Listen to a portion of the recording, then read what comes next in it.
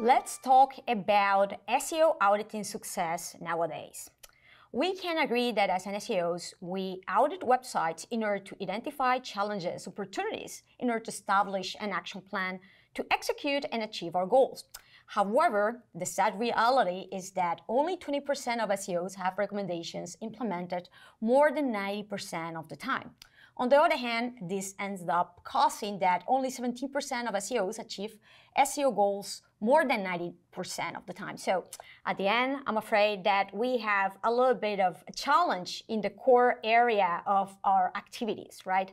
So in order to tackle this, I have 5 tips that I expect that you can start playing around, testing, and let's say introducing a little bit in your SEO execution in order to achieve different type of goals that we are getting at the moment. First tip, a radical top 10 high impact action plan prioritization while using storytelling, a little bit leveraging that storytelling to connect better with stakeholders and decision makers who are going to read our recommendations, right? And you might say, Aleyda, I already prioritize my recommendations. We all tend to do, let's say, low effort, high impact prioritization, and that's true. The issue is when we document our recommendations, we end up more or less, I will say, most of the times, including too much still, right? Because we want to show that we have assessed everything, that we haven't left anything else, and we end up documenting whatever format of 30 pages, 40 pages, more than 50 pages. Who are going to read that? It's very challenging, very difficult. Like, we don't have time for that. Also, even if we have time and understanding to go through it with stakeholders, resources are limited most of the time. So we need to simplify things. We need to actually select those top 10 high impact actions that are doable, are feasible to implement in this iteration right now, right? Like not in 6 months, not in a year, right now. To eliminate noise, to show that we are not recommending whatever doesn't work on the website, but those particular areas that we know that if we tackle, we are going to achieve results.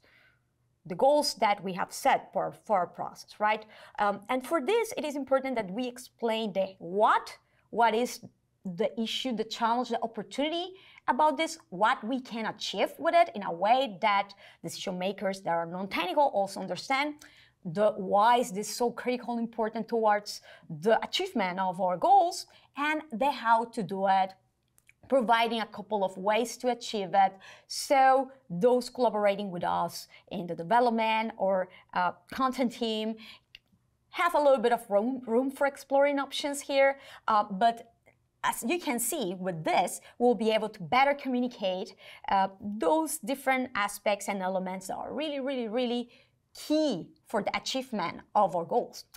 Second tip, develop a low-hanging fruit framework. And I'm not going to get too much in deep in this particular case because I already did a Whiteboard Friday some months ago about this particular topic. But let's say, if you go and take a look a little bit at this Whiteboard Friday that I talk about how you shouldn't spend a month doing or analyzing, going through the audit, gathering information just for a month later after we start with the SEO process to send, like, again, 100-page recommendations that nobody's going to execute anyway. So by developing a low-hanging fruit framework, we'll be able to already start sending some actions after the first week because there are different scenarios that will tend to exist across any SEO process anyway, like, for example, improving the click-through rate of those already well-ranked pages that might need a little bit of tweaking and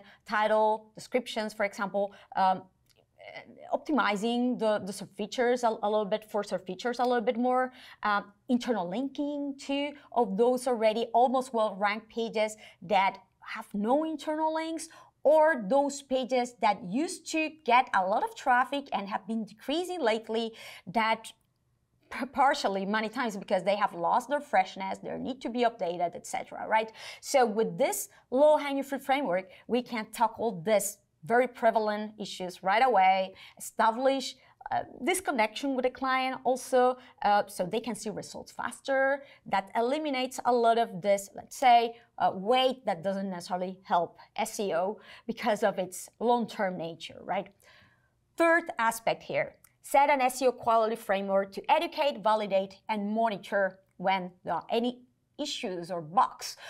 The problem is that a lot of our SEO execution is hold back by those prevalent bugs that arise once and second and third time that we're implementing something, right? So rather than building, we end up only fixing what already exists. And realistically, most of the times, building is how we achieve results, right? So I highly recommend that when you develop your recommendations, you also establish this education program. You do webinars with the tech, with the content team, with the digital PR team, leveraging the insights that you have identified from the website directly. So these are very relevant to what you actually want and need. Then you establish a validation framework with the developers especially. So there is not only a checklist that, of course, needs to be used across team members, but also whatever is doable to implement, integrate directly with the CMS that you're using, you can do it.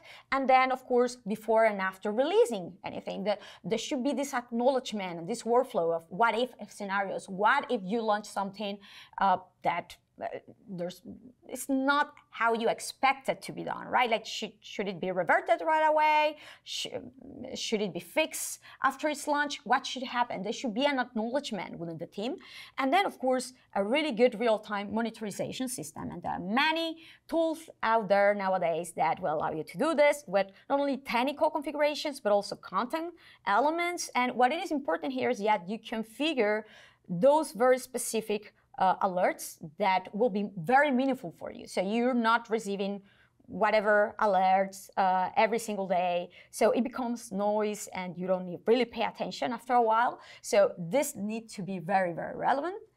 Fourth tip, forecast and testing to kill ambiguity and it depends. This is very funny because we all know how we love say it depends in SEO. But the problem is that if we are asked by decision makers about when are we going to achieve X, or is it viable to achieve Y? And the only thing that we answer is, it depends. Of course, that doesn't necessarily establish reliability. It generates ambiguity. At the end of the day, they will prefer to allocate those resources to other areas rather than SEO. So that doesn't necessarily help us. To eliminate this, we can establish forecasts and pilot projects. We can say, okay, if we are able to execute X and Y based on these scenarios, we can expect that after 6 months or after a year, based on this forecast, this click-through rate curve, this search volume, this seasonality, we are able to get X or Y too. But if you are not able to execute X, only Y, well, we won't be able to achieve all that, but only this. Like this, they will be able to see and like the clarity with a much more straightforward way how our actions and implementations and resources that they give to us connect with the goals, right? So I will say that this is particularly critical, especially when they are asking about what is doable, what is not, what is achievable, what is not, and then to test. If still like that, we don't get the buy-in to do stuff, let's say, okay, allow me please to develop a few tests with these particular categories or with these particular areas to implement what we are recommending in a much more smaller scenario, so we don't need that much of many resources in general, right? That much support. And like that, we can prove value right away, much faster, and get the buy-in later on for the full implementation. The fifth tip is about communicating no execution trade-off. And this is important, right? Okay, you're not giving me the resources, you're not giving me flexibility. Perfect, but you know what are the consequences of this? There's always a trade-off, and it should be fundamental that we communicate this trade-off. The trade-off is that we will be losing market share versus our competitors if our competitors are doing X or Y instead of us. And you can develop a little bit of a forecast with data that you can get from third-party tools, the current ranking data and what will happen if they achieve X or Y too, if they do X or Y.